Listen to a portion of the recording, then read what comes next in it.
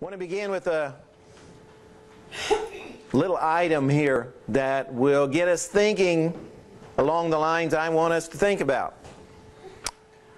No one imagined that Charles Dutton would have achieved anything, for he spent many years in prison for manslaughter. But when someone asked this now successful Broadway star of the piano lesson how he managed to make such a remarkable transition, he replied, unlike the other prisoners, I never decorated my cell. He had resolve to never regard his cell as home. Yes, he knew he was going to be there so long a time, but he never decorated it as home because it wasn't home to him. Well, Christians, we have a lot to accomplish in this world, and we can, but we need to long for a better country, like the Hebrew writer says, a heavenly one.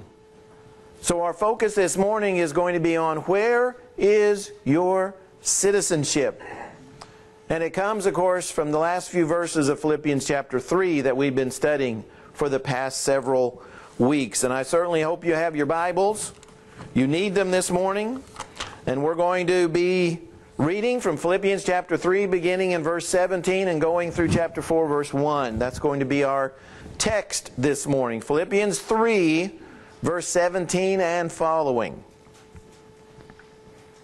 And we're going to notice three things: looking out, looking up, and looking forward. Verse 17, Brethren, join in following my example. And note those who so walk, as you have us for a pattern, for many walk, of whom I have told you often, and now tell you even weeping, that they are the enemies of the cross of Christ, whose end is destruction, whose God is their belly, and whose glory is in their shame, who set their mind on earthly things. For our citizenship is in heaven, from which we also eagerly wait for the Savior, the Lord Jesus Christ, who will transform our lowly body, that it may be conformed to His glorious body, according to the working by which He is able even to subdue all things to Himself. So point number one, look out for certain people. Looking out for certain people. First of all, we're to look out for those people who are following Paul's example. Look for people who are imitating Christ. Here the readers are urged to join with others in following the apostle, but only as he imitated Christ, like he told the church in Corinth in 1 Corinthians 11:1, imitate me, even as I also imitate Christ. Paul said, look for people, look for Christians who you can follow as an example. Paul said, when I'm following Christ, look at me. But look at others too. Look for people who are following Christ. Fix your eyes on them. Whether you're a new Christian, whether you've been a Christian for many years, look for people you can fix your eyes on. There are people out there, there are Christians out there to whom you need to imitate their lives. That's what he's telling them. Carefully observe how they talk, where they go, how they act, how they interact, how they react to people, their whole manner of life. He says if you do this, you'll have a pattern to follow. And it's so important to do that. Think about this though. When people are learning a sport, do the coaches just give them a book and say, good luck? No, they don't do that. They show them by example. Depending on their age, they'll show this is how you hold a basketball. This is how you hold a bat. This is how you throw a football. This is how you do these things. This is how you kick a soccer ball. So these younger people, these people who haven't played, watch those who have done it. I mean, I remember vividly when I was in junior high. Some people called it the Stone Age. That's not what I called it. It's when I was in junior high. My favorite basketball player was Jerry West of the Los Angeles Lakers. So that tells you how long ago it was. And I tried to imitate his jump shot because I thought he had the most perfect jump shot. Of course, I never obviously got anywhere to his level, but I had someone that I could watch. And every time the Los Angeles Lakers was on TV, I could watch and see how he shot. And that's how I learned. I got pretty good because I was watching and imitating. Paul says this is what you need to do to Christians. You need to watch and imitate. See how that person talked. Maybe somebody was being real ugly and rude to them, but the Christian was not getting upset, not getting angry, not saying things they shouldn't say. So you can watch and imitate them. We have responsibility. Those of us that's been Christians for a while, we have a responsibility to be examples. Listen to what Paul told Titus. Titus chapter 2. Turn with me there to the very beginning of Titus chapter 2, and you'll see what I'm talking about. Titus chapter 2. We'll begin in verse 1. And think about this as people to imitate, to follow. Titus 2 verse 1 says, "But as for you, speak the things which are proper for sound doctrine, that the older men," right, these are people who are spiritually mature in Christ, "that the older men be sober, reverent, temperate, sound in faith, in love, in patience.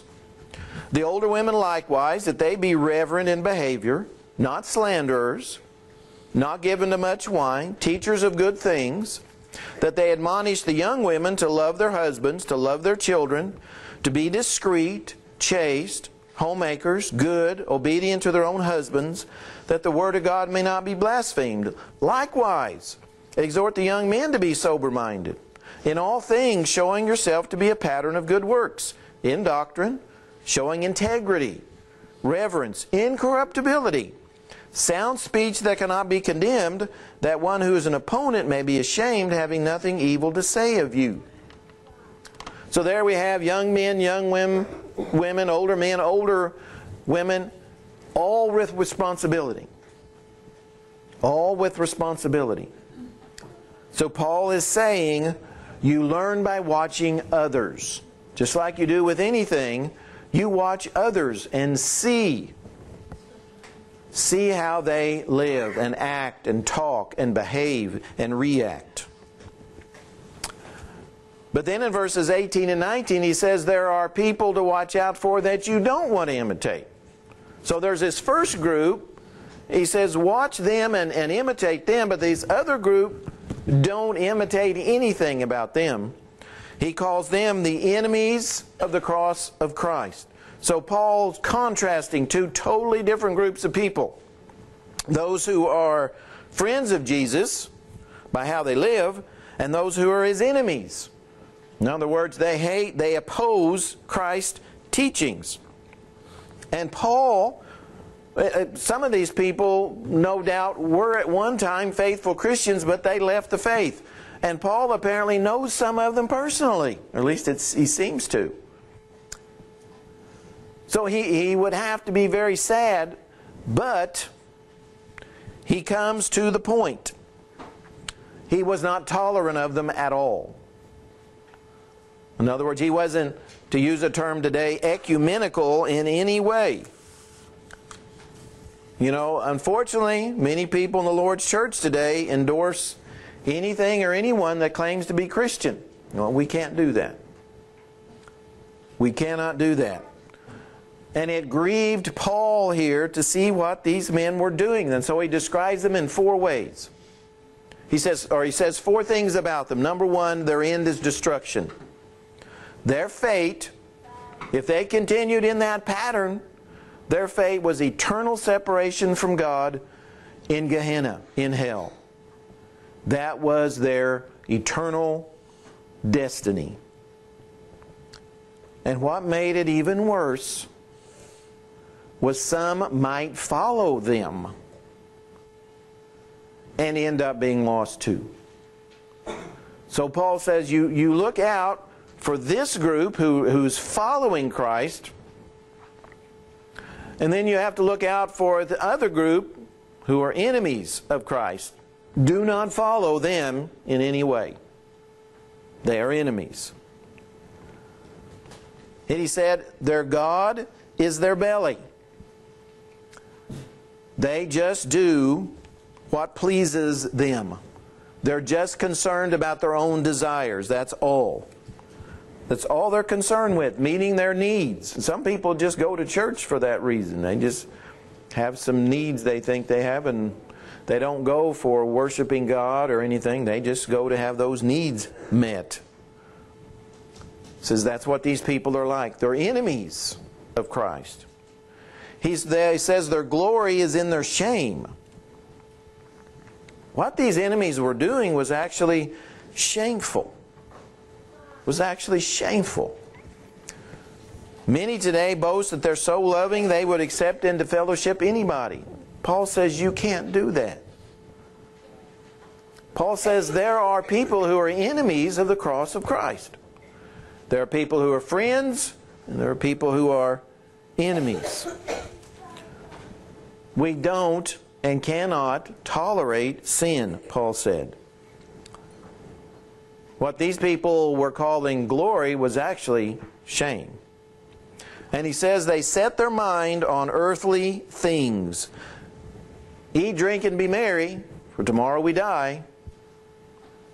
But that's just the opposite of what our attitude should be. Turn with me to Colossians chapter 3, and notice what the first two verses say. Colossians 3, verses 1 and 2.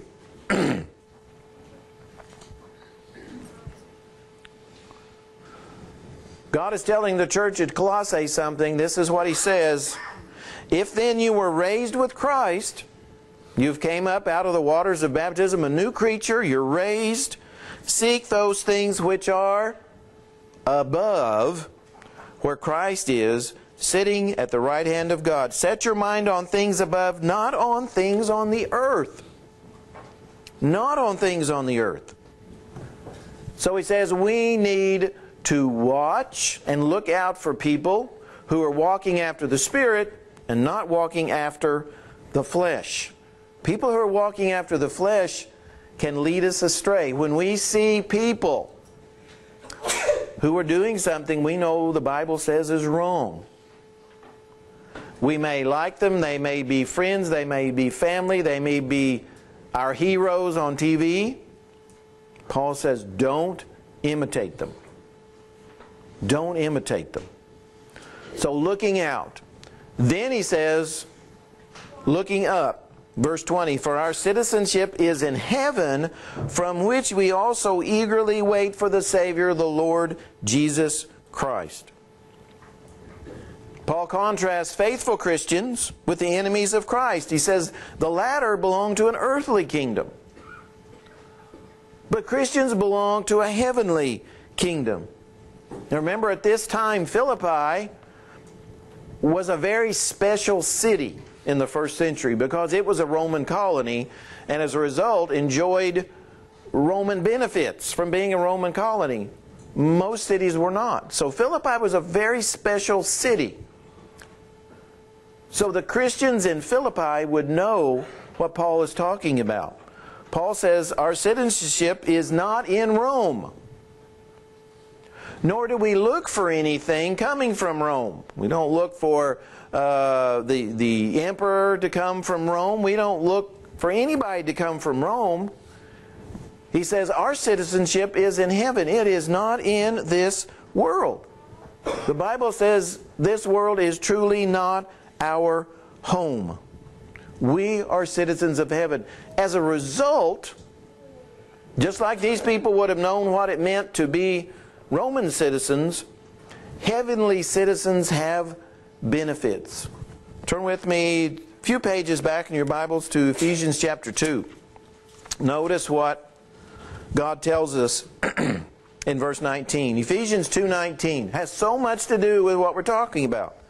Ephesians 2:19 says, "Now therefore you are no longer strangers and foreigners, but fellow citizens with the saints and members of the household of God." We are not strangers and foreigners when we become Christians. We have a whole new group, a whole new citizenship. We live here temporarily. We live here temporarily. Remember Abraham, when the writer in Hebrews talking about Abraham? Abraham looked for a heavenly country, a heavenly city, because he knew this wasn't our world. This wasn't where he was from. He was going back to his homeland. If our citizenship is truly in heaven, then this world should feel alien. We should never feel like this is where I belong. You don't belong here. If you're a Christian, you don't belong in this world. This is an alien world to us. We should never feel at home here at all, because it is not. Going one more time back to Ephesians chapter 2, verse 6. Paul says, in talking about Christians, what we have been given and what's been done to us. Verse 6 says, "And raised us up together," there's the raising again that we talked about, "and made us sit together in the heavenly places in Christ Jesus." Not earthly places, heavenly places. We should feel like we're a different ethnic group living in a foreign city. That's how we should feel. The church here in Granby should have a special identity, a unique identity. So when people know that we're from the Church of Christ in Granby, they know we are unique because we don't live here. This isn't our home. It's not meant to be our home. Our citizenship is in heaven. We own some land in heaven. That's where we're going to. That's where we'll feel at home. And we'll never feel at home, or we shouldn't, until we get to heaven, because that's our home. That's what Paul is saying. And because that's our home, we're always doing what? Like he says, looking to heaven, where we're eagerly waiting for the Savior, because that's where He's coming back. Remember when Jesus ascended in Acts chapter 1, verses 9 through 11? Remember there's two angels there, and the apostles are there, and they see Jesus go up in a cloud, and what do the angels say? You know, don't be amazed, don't marvel, because the same way He left, that's the way He's coming back. Coming back from heaven. Paul also mentions this in his Thessalonian letter. Now Jesus is going to return. And we're going to be caught up together with Him in the clouds. We're eagerly anticipating His return. We're looking forward to it. We hope it's soon. Because this isn't where I belong. I want to go be where I belong. Because that's the best place. But he ends this section by saying something has to happen first. And we have to look forward to our bodies being transformed so they can go to heaven. Because these bodies can't go to heaven. This body I'm in right now can't go to heaven. The Bible says it's corruptible, it's decaying, it's growing old. So this body, something must be done to it. And Paul says in verse 21, Jesus is going to transform our lowly body, this body of humiliation. It's a humble body. It's not a heavenly body. That it may be conformed to His glorious body. Did you get that? Your body and my body is going to be like Jesus' body. That's what he says. And this is going to happen according to the working by which Jesus is able even to subdue all things to himself. So at the end of time, when Jesus returns, he's going to transform our lowly body. And he's going to make it a perfect body, and it's going to be perfect in the sense it's going to be able to live in heaven. And it's going to be like his. John says the same thing in 1 John chapter 3. The first 3 verses of that, John says that's going to happen. 1 John chapter 3, and it's the first 3 verses. 1 John 3, verses 1 through 3. John says, "Behold, what manner of love the Father has bestowed on us, that we should be called children of God. Therefore the world does not know us, because it did not know him." See, we're not known in this world. This isn't where we're from. "Beloved, now we are children of God, and it has not yet been revealed what we shall be, but we know that when he's revealed, when he comes back, when he returns, just like he was talking about in Philippians, we shall be like him, for we shall see him as he is. And everyone who has this hope in him purifies himself, just as he is pure." A glorified body. That great chapter on the resurrection in 1 Corinthians 15, Paul goes over many times talking about how there's a natural body and there's a spiritual body. There's a corruptible body, there's an incorruptible body. There's an earthly body, there's a heavenly body. This body has to be changed. You know, Jesus said in the Gospel of John that the day is coming when all who are in the graves, and think about the billions of people, all who are in the graves are going to hear his voice and come forth. Every last one. And their bodies will be transformed. And Jesus says some will go into everlasting life, some into everlasting condemnation. But their bodies will be transformed. And it's going to be done because Christ has the power to do it. Science can't do it. Science can't keep our bodies alive forever. God made that a fact in the Garden of Eden. So as much as we try to prolong life, God's the one who has control. He's the one that made these bodies temporary. And regardless of what we do, we cannot make them live forever. And as Christians, we wouldn't want that. We don't belong here. I don't belong in this body anymore. I want the new body. I want the glorified body, the one that can live in heaven forever. And we should look forward to that, like he says. Look forward to that. And so he ends by saying, "Therefore, my beloved and longed for brethren, my joy and crown, so stand fast in the Lord, beloved." Chapter 4, verse 1. Stand fast. So in view of the resurrection, in view of the transformation of our bodies, in view of Christ's return, he says, stand fast in the Lord. Stand fast. Continue to have strong convictions. We're living in what historians are calling the post-Christian world. It's not a Christian world that we live in anymore. When I was growing up, even people that were atheists didn't care if I was a Christian or not. They didn't care if Christians were Christians. That was fine. But that has changed.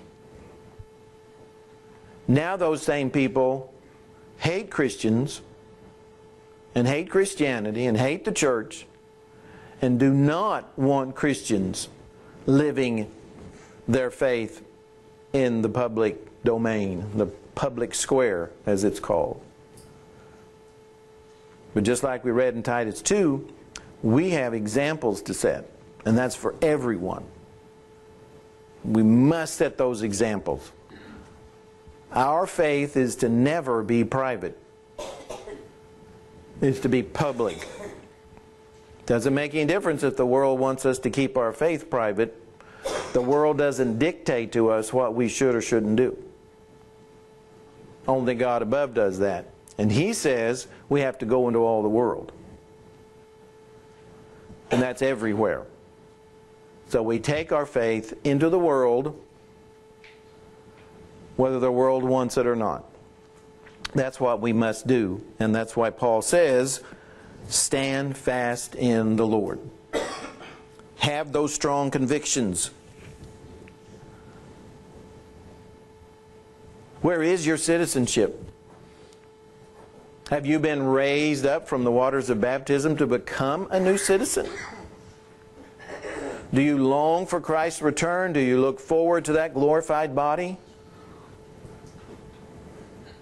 The very end of the Bible, Revelation chapter 22, verse 20.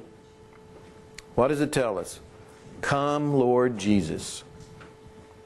That's what we look forward to. Come, Lord Jesus. So this morning, I'm asking you to come if you're ready to answer that gospel call. Let us stand and sing this invitation song.